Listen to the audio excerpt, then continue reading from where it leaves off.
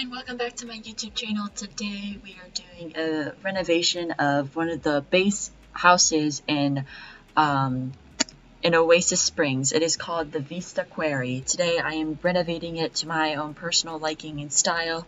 This does not mean by any means that the build is bad or ugly whatsoever. So renovating it is all fun and games. And I decided that that would be too easy. So I wanted to also challenge myself to stick to one color scheme, and that color would have been blue. Because in my last 3 videos, I have heard myself time and time again that I choose to make an object blue because there are a lot of objects that are blue in The Sims. So I was like, okay, is that really true? I always say that, and I wanted to really prove that it is true by making this build primarily blue, or attempting to do so. So this was something that I thought of later on during the build, and not something that I thought of initially when I started doing it. So you're gonna see me start making the build without really following that, but you'll see me towards the end really start to prioritize making things blue. So right now I'm just deleting the walls and such that I don't need, and I deleted all the furniture inside just so that I wouldn't have any prior influences of how the layout I wanted it to be. And I just lit this place up, and I was gonna make the floor blue at first, and this was actually before I even thought about the idea, which is really funny, but then I decided against it. And in the end, I didn't make the floor blue, so that technically didn't go with the challenge. So I hope that in the future, or the next time I try to do something similar, that I'll actually think about it before I actually do it, because here I was just planning on renovating it, and later on I decided to do the all blue challenge. So hopefully the next time I do this, I'll prioritize doing the color part of it first. So I already start off with the blue stuff with the doors, and this isn't when I'll tell you, this is when I start thinking about blue. When I put the blue fireplace, I was like, oh, I can make this whole build blue themed. And so then I started grabbing all these blue couches, and I was just like, okay, this is gonna be fun, like a fun activity. But I also wanted it to match the floor that I had already placed down. So here I am just scrolling through all the couches, and I don't know why. Oh, I think my dad asked me to feed the dog at this point. I forgot to clip this out. Sorry about that. I was placing all the different couch colors, and I was trying to see, or all the different shades of couches that are blue, and I wanted to see which one I like best. I opted up for that one that you see here just because I thought it was a more vivid blue. I was going to go with the tiny living blue couch, but I feel like I always put that tiny living couch everywhere, and I wanted to switch things up a bit because that's the whole point of this challenge, to try to extend out of my comfort zone and see if there are really that many objects that are blue, and there are. And so I ended up taking some of the stuff from the school, Go to Discover University, is where the main couch is from. Oh my gosh, I am stuttering. And then I changed the floors to be this light pale tan color for the floorboards, and then I changed the couch to that one just because it matched the single armchairs. I feel like the armchairs looked better than the 2-seater couches.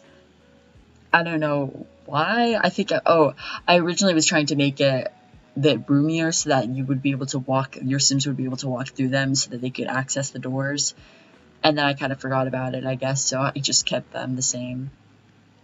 Now here I'm trying to figure out the floor plan of where I want things to be and how I want them to be that way and whatnot.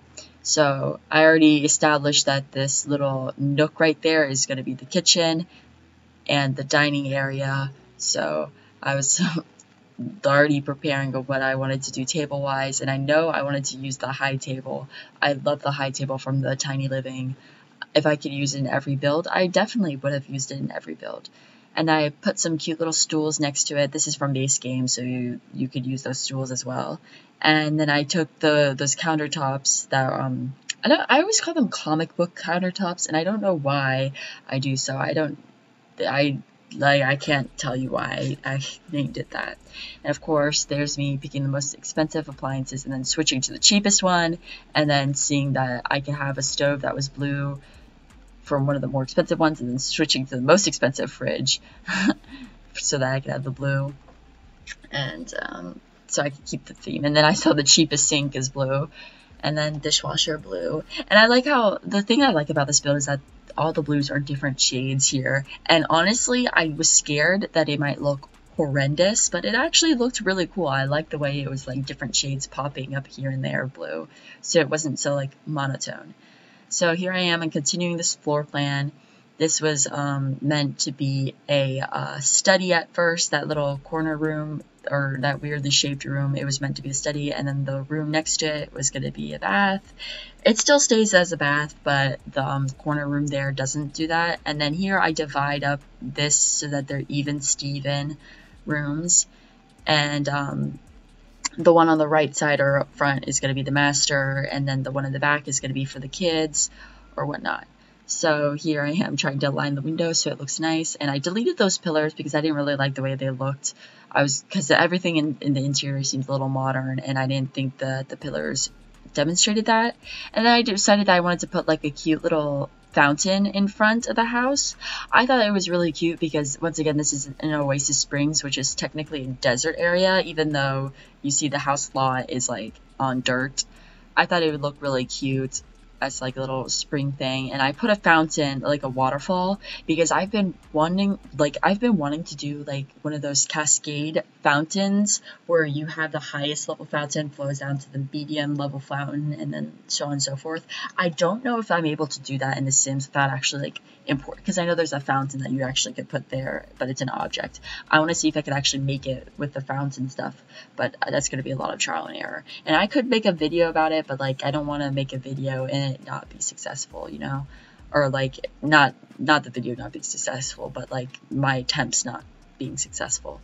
So here I'm starting in the master bedroom, and I found a painting and I wanted to put in the living room, and then I'm finding blue paintings here and there, so I was like, okay, I'm gonna put them. So I took the wardrobe that matched the nightstands. I used that I don't know, that divider, I forgot what those are called, the dividers. It's a turquoise color. I used it in my budget challenge home video, so if you guys want to watch that video, it's going to be linked.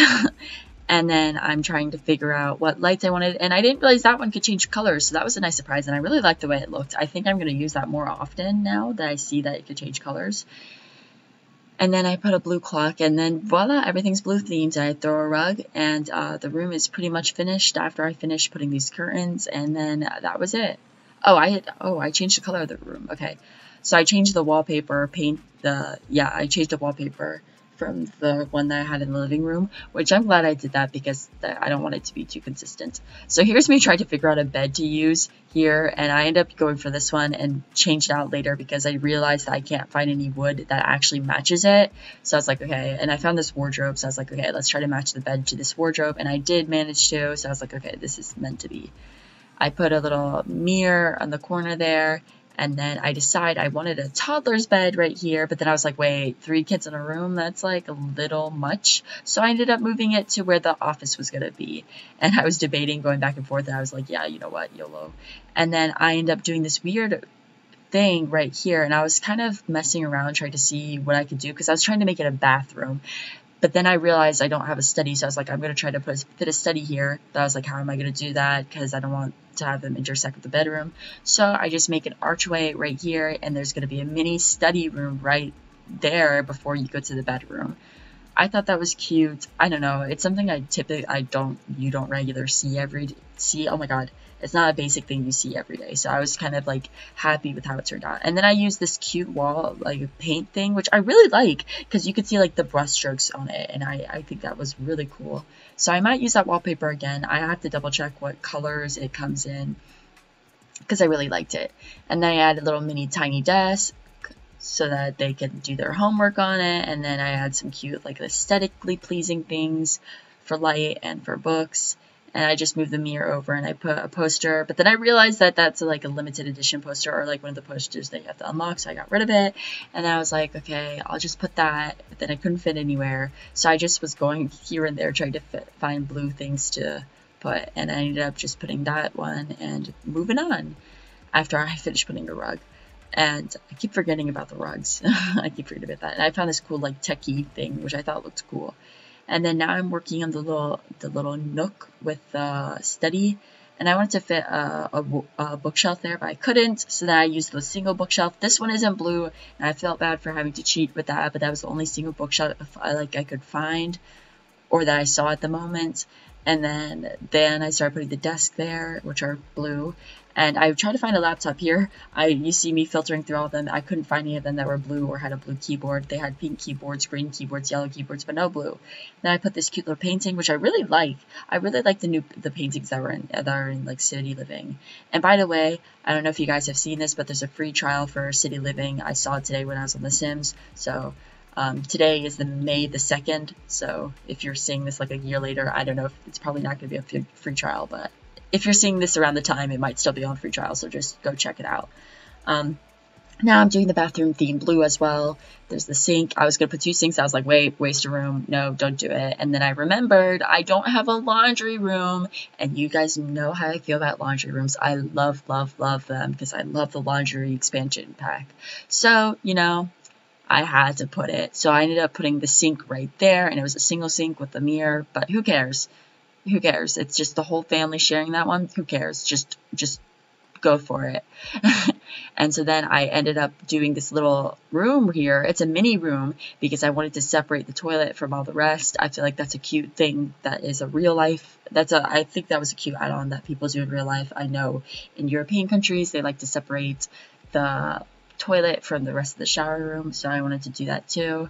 And now I'm adding the laundry thing, and I wanted to do a mix match with the washer and dryer because I thought that was cute, 2 different shades of blue. Then I added a blue carpet in front of the dryer, and then one in front of the shower. I tried to put one in the bath, or where the toilet was, didn't work.